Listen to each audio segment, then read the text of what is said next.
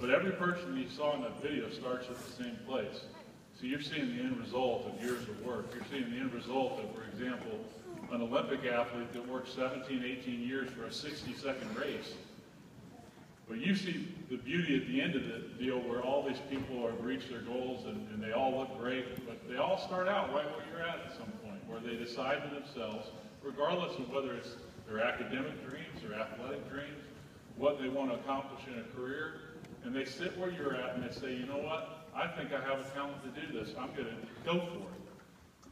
And it's really important that you understand that everything starts somewhere. It's not how you start, but it's how you finish, right?